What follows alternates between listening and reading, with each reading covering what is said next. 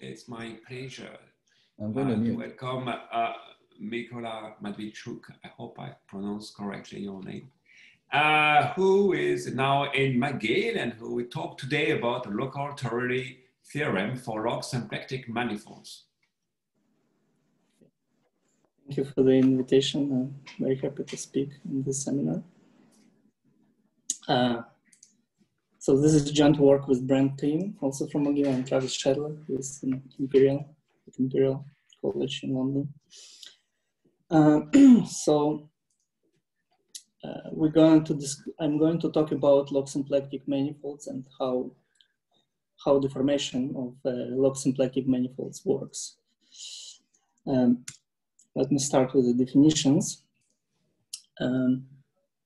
So I fix a smooth complex manifold of even dimension, and I fix a divisor on X, which is a smooth divisor, generically smooth, sorry. So it's reduced, it's generically smooth, but it is allowed definitely to have singularities, the divisor. And let's consider two sheaves associated to the divisor. First sheaf is sheaf of vector fields tangent to the divisor, and also the dual sheaf, which would be a sheaf of logarithmic forms, logarithmic with respect to this divisor. So everywhere around the smooth point of the divisor, those two would be locally free sheaves. They would have very explicit bases, as written here. But of course, when you go to more and more singular points of the divisor, they no longer require to be locally free,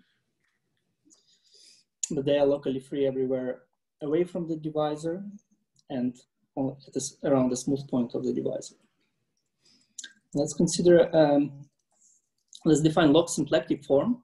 So log symplectic form would be a logarithmic form, so section of wedge 2 of T star log D, that is closed and such that the induced map from T minus log D to T star log D is an isomorphism. So everywhere away from the divisor, this is just a regular symplectic form, holomorphic symplectic form. And then it has some poles over the divisor, but still this pairing is isomorphism, at least away from the singular locus of D. So we don't specify anything in the codimension too, because we can kind of figure out what's happening there using Hartog's theorem if needed. And the question I wanted to discuss today is how does one deform a log symplectic manifold X D omega? So how does one deform a triple manifold divisor plus a log symplectic form with respect to this divisor? Okay. And that's the question I want to discuss. And I want to emphasize that when I talk about deformation of a triple, I don't necessarily feel particularly attached to any of these three members. So if I need to change divisor D, I'm allowed to change divisor D. And even if I want, I can change the manifold X. So deforming the whole package. And the problem with dealing such things is that form omega is not holomorphic, it has poles, so it kind of makes it a little bit tricky to measure. When both forms have poles, it makes it a little tricky to measure distance between them, to say that these two forms are close to each other. So it's from that perspective to consider deformation theory, it's more convenient to consider to have holomorphic object. And in this situation, we do have a nice holomorphic object without poles, and that's Poisson by vector. So if you write down the matrix for the form omega, that's going to be skew-symmetric full rank generically matrix. And so when you invert it, you obtain a bivector and that bivector has no poles. It's holomorphic, and moreover, it's tangent to the divisor. And the fact that form was symplectic, so it was closed, is reflected in this integrability condition for the Poisson bivector. So the bracket of the Poisson bivector with itself is 0, where the bracket is the Schouten bracket. So Schouten bracket is like something that takes two polyvectors and spits out another one. And when you see when I is equal to j is equal to 1, that's nothing else than Lie bracket. But then there is a way to nicely extend Lie bracket to all polyvectors so that it satisfies graded Jacobi identity, graded skew symmetry, graded Leibniz rule, all these nice properties, but with some extra signs. And so bivector pi satisfies this condition that pi bracket with pi is equal to 0. So that's how the fact that omega was closed is remembered when we pass to the bivector picture. And the divisor that had poles of the form is remembered by the following. So the divisor is going to be precisely the set of points where this skew-symmetric matrix for pi drops rank. So it will generically be full rank, so n, but precisely at the points of the divisor is going to be dropping rank, so they're going to be less than n. Mykola, can I ask a question? Yeah. I'm a little puzzled. The divisor is a set where pi drops rank. What is a divisor? This is a complex manifold. This is just a divisor in a complex manifold, right? Yeah, sorry. I by divisor I just mean codimension 1 submanifold of X, but possibly singular. Right. So it's a holomorphic divisor. Yeah. Okay. So this is and by symplectic, you sort of mean so X is smooth and D is codimension 1, complex codimension 1 submanifold of X, but possibly having singularities. So X is smooth, but D is allowed to have singularities. And W is not a Cater form. No, it's holomorphic. It's a 2-0 form. Holomorphic form. Holomorphic 2 form. It's a holomorphic 2 form. Okay. So you don't assume X to be Cater, in other words. Not necessarily. Yeah, I'm not using that X as scalar. Okay, got it. Thanks. Thanks for the question. But form omega, it was holomorphic form that was allowed to have poles. Now I converted it to bivector that does not have poles, and instead of deforming, log symplectic form, I want to consider a deformation of the bivector. So that's somehow nicer to deal with because it's holomorphic object. And I'm going to consider a problem of deforming Poisson manifold, meaning manifold X with bivector, holomorphic bivector on it. And whenever you study, any kind of deformation problem, deformation of any kind of geometric structure, first question to ask is probably what are the infinitesimal deformations, so first order deformations of such things. And here the answer comes from this Poisson cohomology complex invented by Lishnerovich. So Poisson cohomology is constructed in the following way. You consider all polyvectors in increasing order, starting from 0 vectors, just functions, then going to vector fields and bivector fields and so on. And bracketing with bivector pi gives you a differential of degree +1. And it squares to 0 precisely because of this integrability condition that pi brackets with itself to give 0. So this is a complex, so you can take cohomology of it. And we want to do that, and we want to do a little bit more sophisticated version of cohomology, which is hypercohomology. That's when you resolve each of this sheaf, say using Dolbeau resolution, and then you take hypercohomology of the double complex. And you consider cohomology of that double complex, and that's what we call Poisson cohomology. And the importance of this for cohomology theory is I'm going to explain it on the next slide. That second cohomology, H2 is going to be precisely the first order deformations of this problem, of this structure X pi. So this, as I said, to define Poisson cohomology, we need to take a Dolbeau resolution of each sheaf here. Other resolutions would work as well. Let's take Dolbeau for simplicity. And so you take a double complex and you take a total differential, so del bar plus d pi, and take cohomology of that. And when you calculate cohomology of the double complex, then we're interested in H pi 2. So that will have contributions with coming from three types of terms. So it will come, all the three terms might potentially contribute to H pi 2. And let's see what kind of terms are those. So the terms that comes from H0 of wedge 2t, this is precisely global Poisson bivectors that you can kind of add to your existing bivector and potentially obtain different Poisson structure.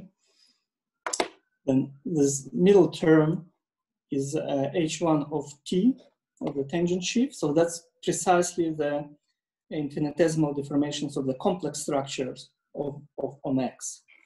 So X is complex manifold, so we can deform complex structure of it. And Kodaira-Spencer's theory tells us that this is precisely the first order deformation of that.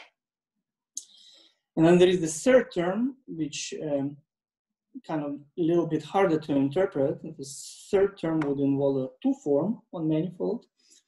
And to explain that, one needs to look at the generalized complex geometry, a field called generalized complex geometry that's worked out by Gualtieri and Hitchin. So I don't want to go into details what that means, but I just want to say that naturally this cohomology H pi 2 is precisely infinitesimal deformations of the pair X pi as generalized complex manifold. However, there are easy sufficient conditions when you check them. If these two conditions hold, then H2 pi is precisely what we were after, is precisely the infinitesimal deformations of the pair X pi as holomorphic Poisson manifold. So you don't have to worry about generalized complex manifolds if these sufficient conditions are satisfied. So in our examples, they will always be satisfied, but in general, they potentially might not be satisfied. But anyway, so I want you just to take from this slide that under some suitable sufficient conditions, the second Poisson cohomology is precisely the tangent, the infinitesimal deformations of the holomorphic Poisson structure. Okay, so that would describe the first order deformations, so infinitesimal deformations. And now if you want to actually upgrade them to full deformations, you need to know a little bit more structure on the Poisson cohomology. You need to know this L-infinity structure. So I won't go into too much detail what that is, but basically when you consider this bracket on the cohomology complex, the Schouten bracket, and you try to induce bracket on its cohomology with respect to the differential, so you obtain a nicely defined bracket there, but that bracket by itself is not quite enough to describe full deformation theory. So you need also to remember all these higher brackets that show up when you do homotopy transfer from this homology complex from polyvector complex to its cohomology.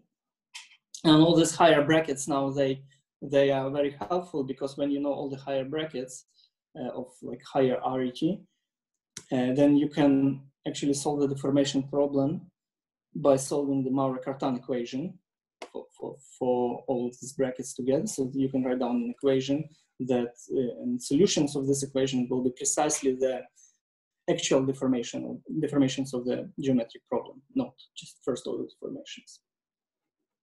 So that's a little bit technical and abstract, but that's very general scheme.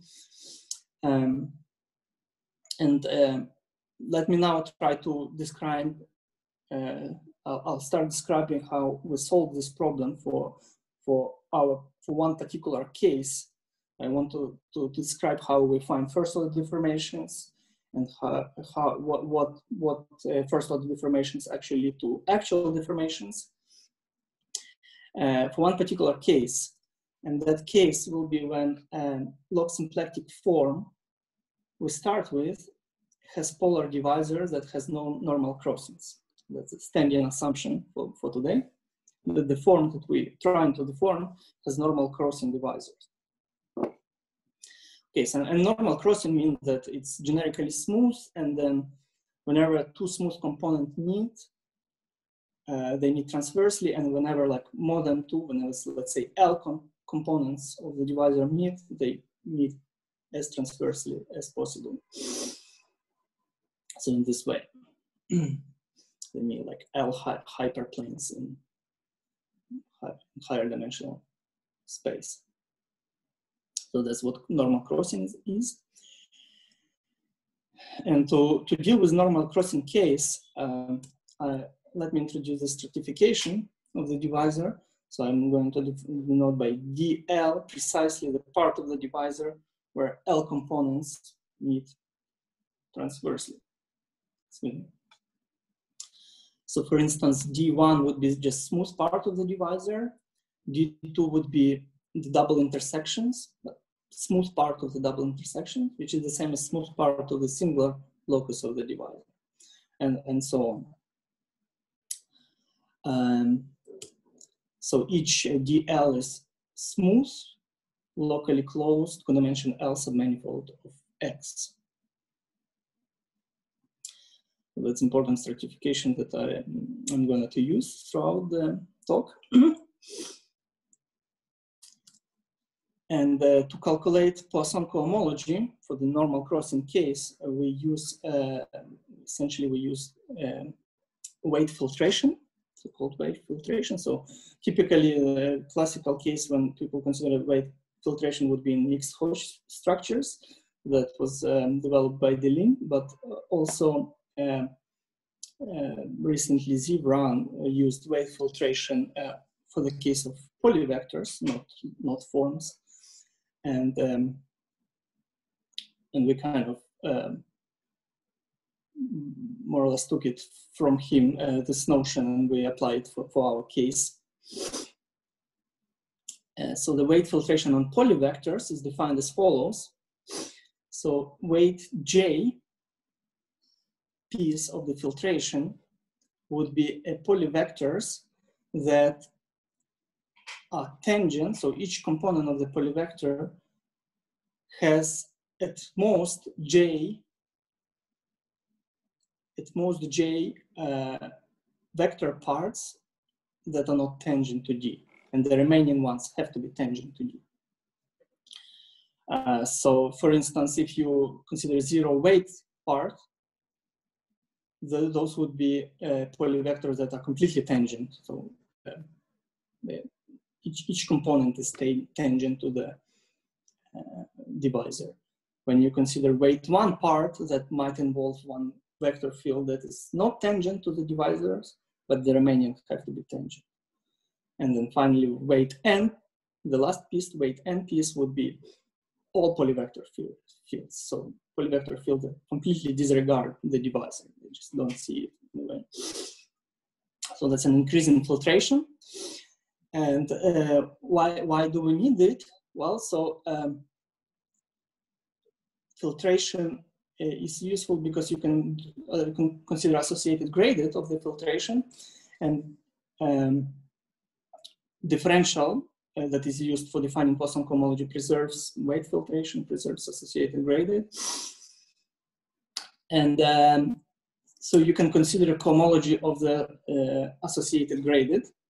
And if you calculate that, then using some spectral sequence, you can calculate initial cohomology that you are looking at. So we're interested in this cohomology. So instead, we're calculating cohomology of the associated gradient of this filtration and trying to deduce something about the actual cohomology. Okay, so that's the tools that we're using, and we're actually able to calculate all cohomology, not just the second one. But let me just present the answer that we obtained for the second Poisson cohomology using this weight filtration. So for the second Poisson cohomology, we do calculation, and we obtain that all the graded pieces, well, so a priori, you can have only graded weight 0, weight 1, and weight 2 part here. But weight 1 part turns out to be 0 for all log symplectic structures with normal crossing. So weight 1 part doesn't show up. And then moreover, so you only have weight 0 and weight 2 part. And moreover, the filtration on cohomology splits naturally. So you can write the cohomology as direct sum of weight 0 cohomology and weight 2 part of the cohomology. So weight 0 part of the cohomology would be those two vectors that are tangent to the divisor, and using the log symplectic form, we can invert them and make them, just to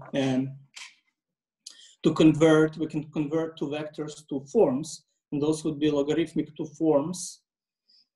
And we can consider the appropriate class in the deform cohomology of the complement of the divisor.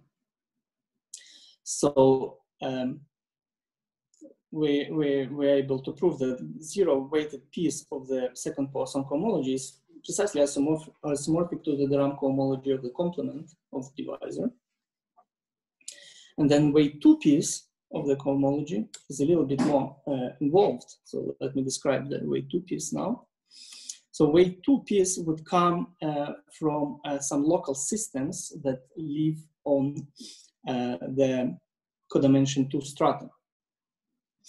So here S runs over codimension 2 parts of the divisor that satisfies the conditions that the restriction of pi is symplectic, so full rank.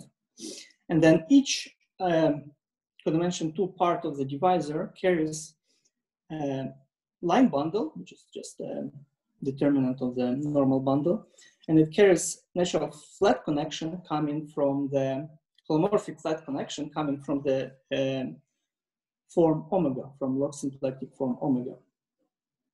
That flat connection might have and will have in most cases logarithmic poles over the codimension 3 part of the strata. So it's not smooth on the closure of S, but it's perfectly nice holomorphic connection on S itself. And the weight 2 part of the cohomology comes from global sections of this local systems. So there are a bunch of codimension 2 manifolds. They each have local systems. And whenever that local system has flat section that extends to the closure of S, then you have contribution to the H pi 2.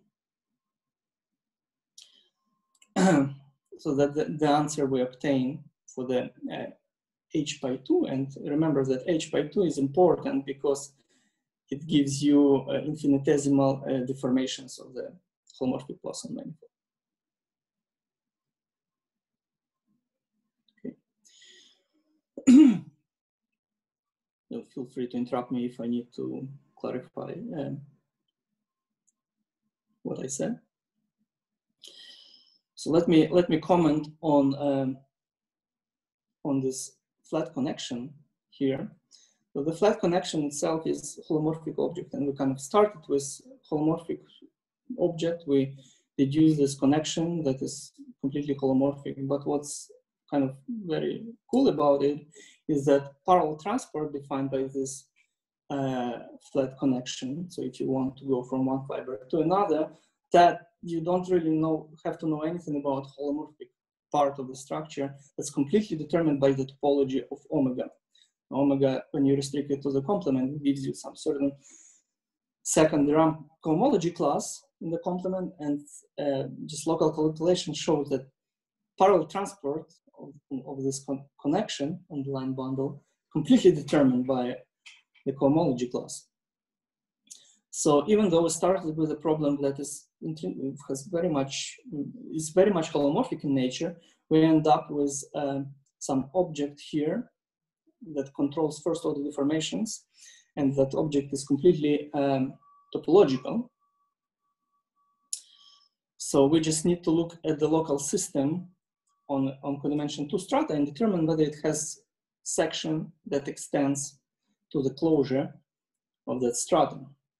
And that, because of this comment, that for each strata, we just need to solve some very easy topological problem. Okay, so let me say some few words about how do you actually check that particular codimension 2 strata contributes to second Poisson cohomology. So you need to look at the, so first of all, if there is a global section, then it has to be unique up to a constant. So it only can contribute at most one-dimensional space to the to this to this h pi 2. And then if it does contribute, then the flat connection, first of all, has to have no monodromy on S. And moreover, so if it has no monodromy, then there would be global flat section of this line bundle. But then you have to do some extra check to check if that flat section is going to extend to the codimension 3 strata, if it's going to extend to the closure of S in a holomorphic venture. And all these questions are actually, you can answer by just looking at the cohomology class of the log symplectic form and pairing it with certain second homology classes, so certain 2 cycles. And when you pair, you just need to check whether the result is integral or not. So you're gonna just have to write down a bunch of linear equations involving omega and check that they all satisfy. So this is some very simple procedure that you have to do for each of the strata. And I'll show example how it's done on examples, how this integrality conditions are checked in concrete examples. I'll do a very concrete example at the end of the talk. But the point is that it's very, very straightforward once you calculate the theorem cohomology and topology of all the strata. Okay, so based on this theorem that I stated, which was like description of the first order deformation, so I want to call a strata S smoothable if it contributes to the first order deformations. So the strata S is called, codimension 2 stratum S is called smoothable if the summand in the decomposition for h pi 2 is non-zero. And the name smoothable comes from the following simple example. Consider a situation when manifold X is C2, just complex plane, and it has two two parts of the divisor, which are just 2 coordinate lines. And the log symplectic form and the bivector are of the following simple form. So the only codimension 2 stratum here is the origin. So for the divisor, then the only codimension 2 part of the strata is just this one point. So because it's just one point, it has no topology, and basically all these conditions about flat connection, having no monodromy and so on, they are vacuous here because it's just one point. So, any connection over one point would have a flat section. And you can describe the weight 0 and weight 2 part of the Poisson cohomology very concretely. So weight 0 part will be just, the unique generator of the drum cohomology of the complement, which is one-dimensional. So second drum cohomology of the complement is one-dimensional, and the infinitesimal deformation in weight 0 will just deform this class of omega, that second drum cohomology. And weight 2 part will add this little summand, epsilon times this bivector to the original bivector. And so what it will do to the divisor, it will turn this cross into a little hyperbola, which is close to the original divisor. So it kind of will smooth out the divisor. And so it will kind of remove this double intersection here. And that's why, that's what kind of, this baby example kind of suggested that we call all the double intersections that contribute to first order deformation smoothable. Because the first order deformation coming from this double intersection is gonna do exactly this on a global level. It's gonna try to smooth out the whole double intersection. And yeah, okay, so that suggests the name smoothable here. So that kind of finishes description of the first order deformation for this case, for the log symplectic structures with normal crossing divisor. Now let me describe which of these first order deformations are actually unobstructed. So which of these first order deformations, there is weight 0 part, there is weight 2 part, and I want to now to describe which of these deformations can be propagated to actual deformations of the structure. Any questions about the first order deformations?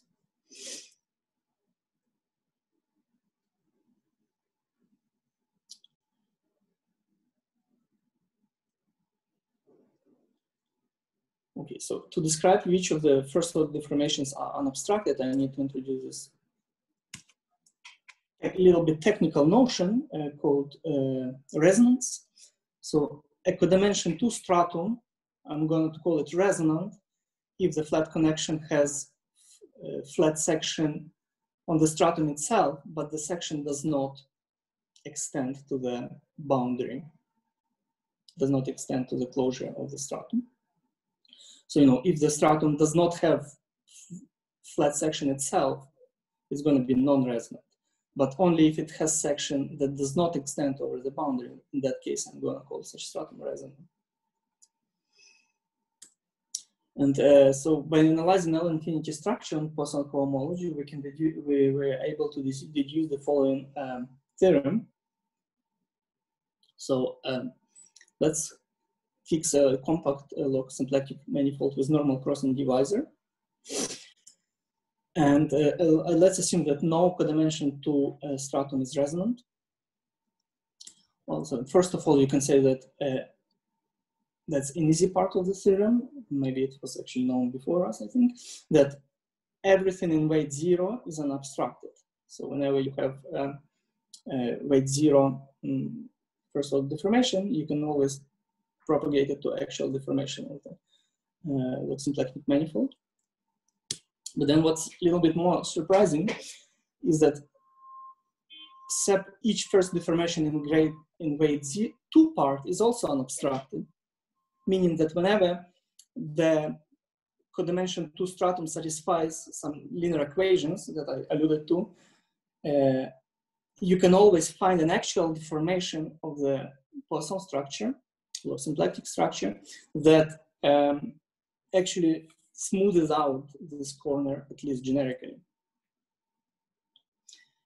And moreover, whenever you have a bunch of corners, that bunch of codimension 2 strata that independently satisfy smoothability conditions, smoothability equations, then you can find a joint, you can find a deformation that smoothes them out all at once. That part is a little bit unexpected, I would say, that if you can smooth out one corner, second corner, and third corner independently, then you can also find a deformation that does it all at once. So that this theorem kind of gives you a partial answer about which deformations are unobstructed. So it should be first order here.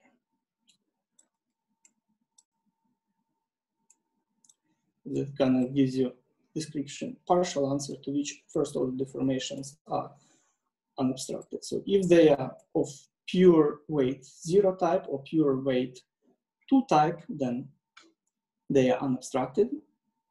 And actually we can push it a little bit further and describe which of the deformation in the direct sum are unobstructed. So we again assume this non-resonance condition, assume that it's normal crossing case, and let's pick arbitrary first order deformation. So it has components in weight 0 part and weight 2 part. And when we look at the first order deformation, we would like to know whenever we would like to know when this first order deformation can be upgraded to actual deformation. And the answer is given by the following condition.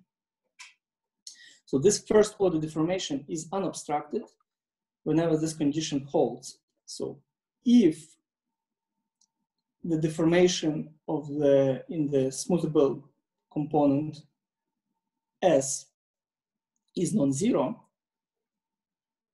then the class omega plus gamma prime has to satisfy the integrality conditions that are imposed by smoothability of S.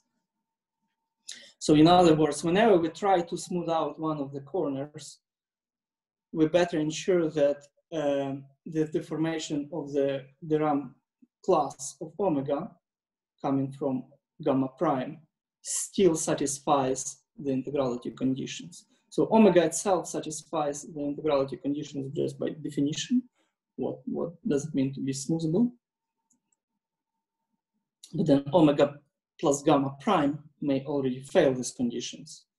So if that happens, then first order deformation will be obstructed. But if it doesn't happen, then it will be unobstructed all the time. Okay, so so I want to now make a comment that this actually gives you a lot. This gives you this gives you kind of local description of the modular space of the holomorphic Poisson structures in the neighborhood of a holomorphic Poisson structure that is normal crossing, log symplectic normal crossing. Because it kind of describes all the first order deformation that are unobstructed. So it gives you description of the modular space locally, and moreover, if you look at it, it gives you completely topological description of that modular space. So this condition, as I remarked, is completely topological. This integrality condition only depends on the deform class of omega. Reminiscent in this way of the classical Torelli theorem that describes the modular space of Riemann surfaces as in terms of periods of holomorphic one forms on the Riemann surface. But classical Torelli theorem does it globally over the whole modular space. And here we just look at the small part of the modular space near a normal crossing structure. Okay. So that's somehow the main result. And now, I mean, if I have time, I would like to consider examples where how we apply the theorem and what kind of results we can deduce from it for one concrete example. Are there any questions up to this point? So just a question on this condition. Is the condition the implication, or is the condition just the gamma s not equals 0? Oh, sorry, yeah, the condition is the implication. So whenever gamma s is not equal to 0, this has to be satisfied. But here gamma prime is just one specific element. Yeah. You're talking about first order deformation specified by gamma prime? Gamma prime and gamma s. And gamma, oh yeah. Okay, got it. So how, I mean, algebraically, can one check this condition? Huh? Practically, how do I check practically? Yeah. Yeah, so practically would be like whenever, so the first order deformation would be gamma prime, and then there will be some components, you know, if there are two smoothable edges, then will be gamma s1, gamma s2. So I would have to look gamma s1, gamma f2, s2. If they are both non-zero, then I would be checking that gamma prime satisfies smoothability condition coming from S1 and smoothability conditions coming from S2. So I'll actually explain very concretely what kind of smoothability conditions you obtain in some examples on the next slide. Okay. So far, I agree this looks a little bit vague. What does this mean? But it's a little cumbersome to write down in general, but for concrete examples, it's going to be very concrete expressions. Please, Mykola, you can discuss some example. You have still some time to do it. If you wish. I still have time? Yes, of course, yes. Oh, okay, yeah, thanks. Okay, then I'll proceed to examples unless there are questions about the theorem still. Oh, sorry, can I ask a question? Yeah. I think there is Kodaira-Spencer map that classifies deformation of complex structure. Does it come up in your theory?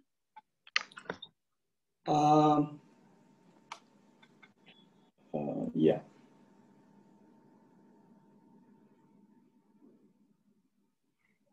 That's actually a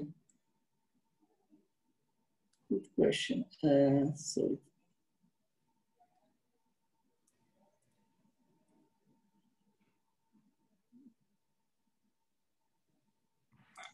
actually, yeah, it's a good question. I'm not seeing it right away. So this first part is kind of deform the holomorphic form, the period of the holomorphic form on the complement. So this is just second theorem cohomology group of the complement of D.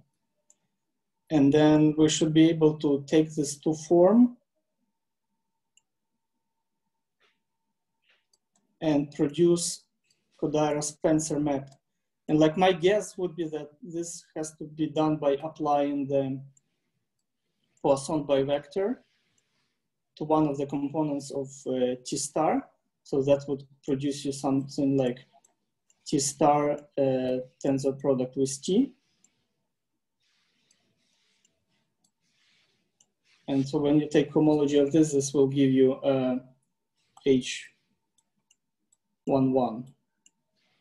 So that would give you precisely the Kodaira-Spencer class. That's my guess. I didn't check it. I mean, maybe Brent knows if that's correct. Yes. Yeah, I think it corresponds to a piece of the Hodge filtration on H2X.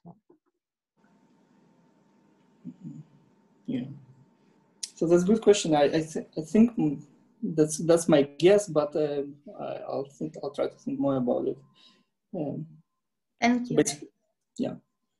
Yeah, basically, that's very, very good question, meaning like when you deform the holomorphic Poisson manifold, you should be able to detect deformation of the holomorphic structure concretely from this. Thanks. Okay, so let me proceed to the example. So the example will be deforming logarithmic symplectic forms on projective form space. And I'm going to assume that the logarithmic forms are toric, so they're gonna be they're gonna be respected by the action of the torus, four-dimensional torus before. So they're going to be all of this form, and where Bij are some constants, and I can arrange constants to be skew-symmetric, to form a skew-symmetric matrix, and I can arrange so that the sum of the rows of each matrix is 0.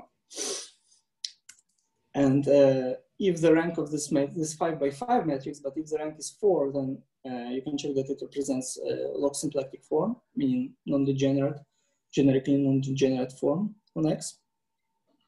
And the polar divisor is going to be just union of hyperplanes, 5 hyperplanes. And the scalars Bij, they're quite important, and we have special name for them, by residues. I like residues, but taking twice. Anyway, so they're by residues, they have geometric, they have topological interpretation. And you can detect these constants Bij by pairing the form on the complement with a small torus around the double intersection Ij. So whenever you have one hyperplane intersecting another, then you can create a little torus around this intersection. So taking like this and like this. And you know, integrating form over the torus will give you a number, and up to some universal constant, this is precisely Bij. Okay, so they completely, also it's true that they are completely, the Bij constant, they completely determine the form omega. And they tell you a lot about the geometry of log symplectic form. For instance, if you want to check if the double intersection is symplectic, meaning the restriction of the bivector has rank 2, then it is very easy to check. It just amounts to saying that this constant is non-zero. Let me now describe the integrality condition that I was alluding to, but never actually wrote down carefully. But it's a little bit messy to write down in general, but for this case, it's very simple. So the smoothability of double intersection, let's say 1, 2, amounts to the following. So you have to require that the stratum is symplectic, so B1, 2 is non-zero. And for each index I from 3 to 5, you have to come up with this fraction and ensure that this fraction is non-negative integer. So interpretation of this is as follows. So codimension 2 stratum is always a 2-plane, projective 2-plane, and codimension 3 part is union of 3 coordinate lines on this 2-plane. And so what you want to check is that some sort of flat connection on the complement of these 3 lines has no monodromy. That's the first thing. And second thing you want to check is that the flat section of that flat connection extends over each of these 3 lines. Okay, so to check that you have no monodromy, then you have to require that each of these numbers is integer. And in fact, if 2 of them are integer, the third one is forced to be integer. And to check that the section extends over each of these 3 lines, that amounts to requiring that particular fraction is non-negative. That's what you obtain when you do calculation of smoothability on this for this case. Okay. And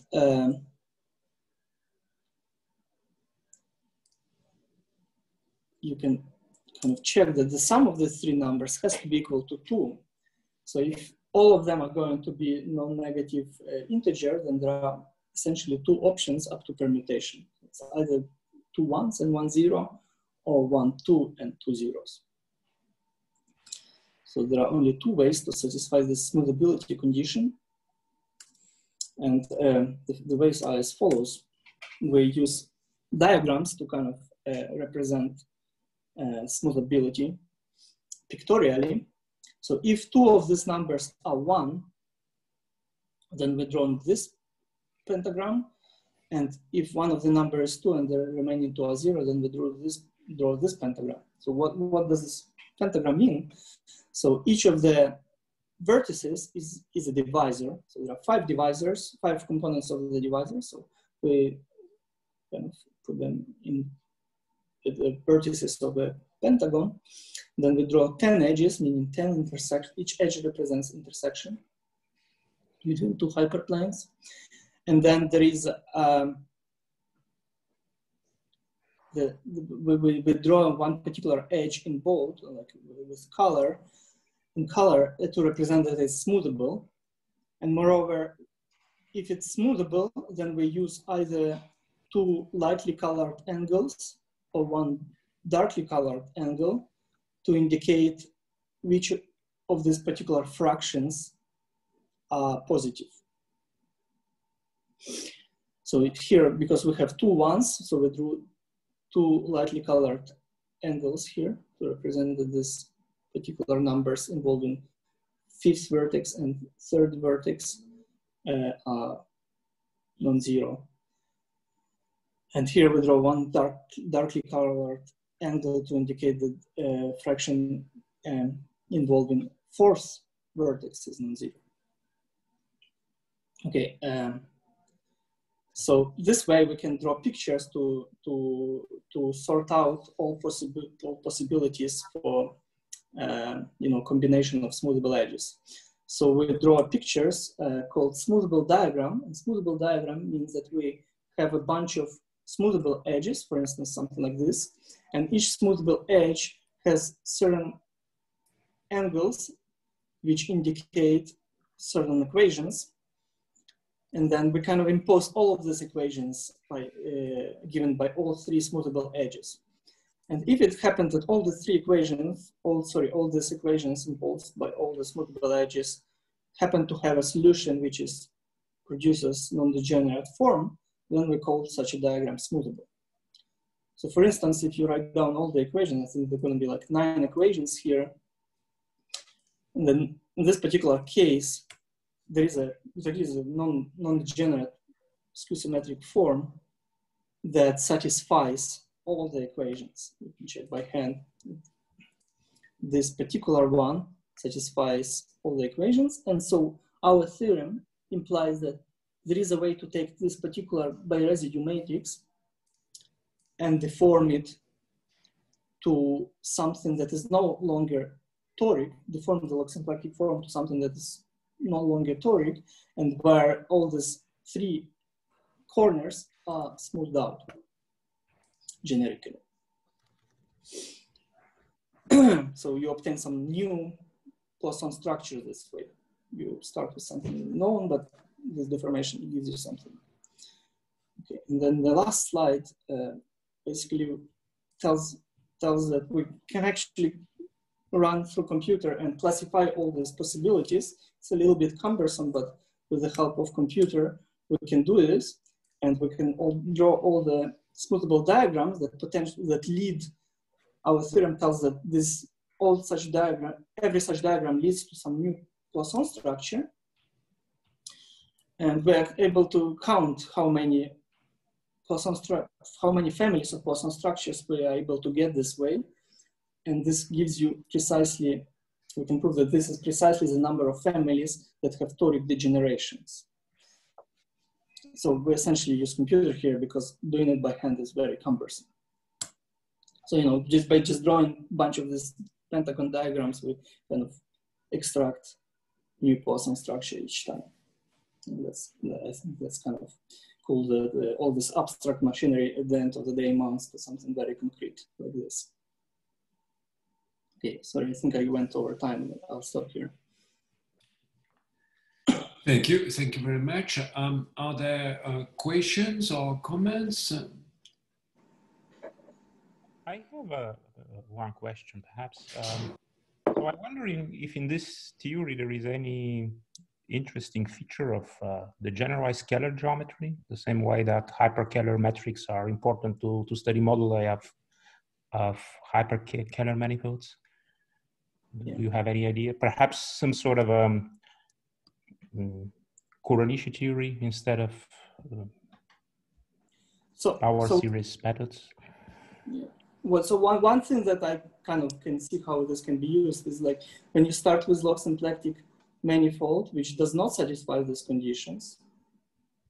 So if you start with something that where these conditions fail, then you can obtain deformations.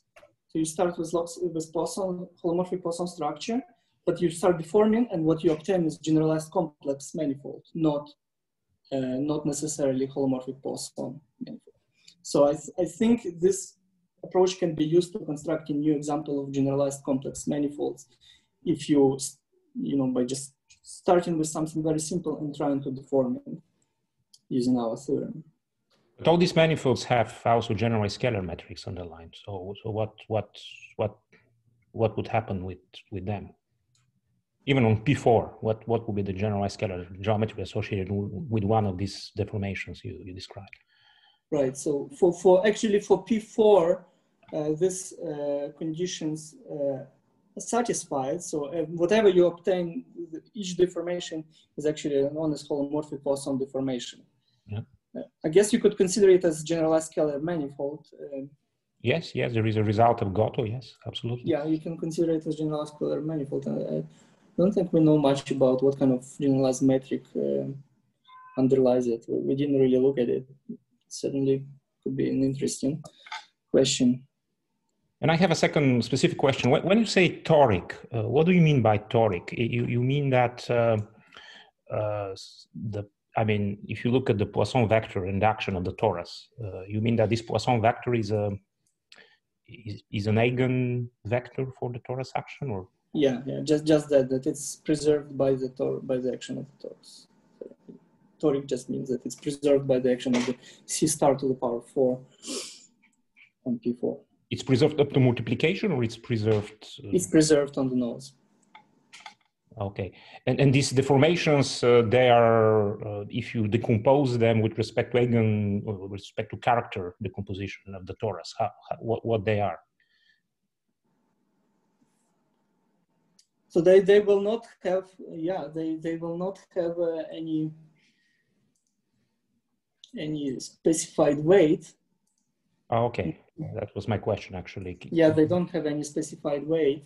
I mean, there are this so some of these 40 families that we kind of discovered by computer, some of them were actually known, and this two the most rich pentagrams on the left, they correspond to some known example called Fagin-Odesky Poisson structure. So Sklenin elliptic algebras, some people call them. So there you can actually describe what kind of weights are showing up in this eigenvalue decomposition. You can just say all the weights, and there is very nice answer for that. But for this ones, we're not sure yet. Thank you. Thank you. Are there any other questions or comments? Sorry, can I ask a question quickly? For sure.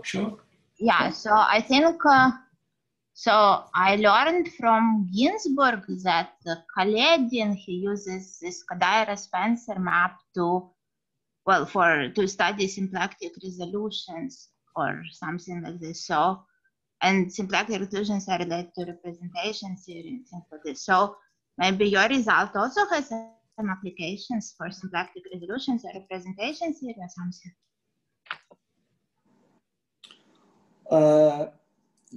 We are hoping so. I mean, one thing that is different from in our setup from the setup of Kaledin, I think, is that he is very much interested in singular manifolds, and so far we've been mostly working with smooth manifolds. So they are generically smooth. Sorry, they are just smooth everywhere, not just generically.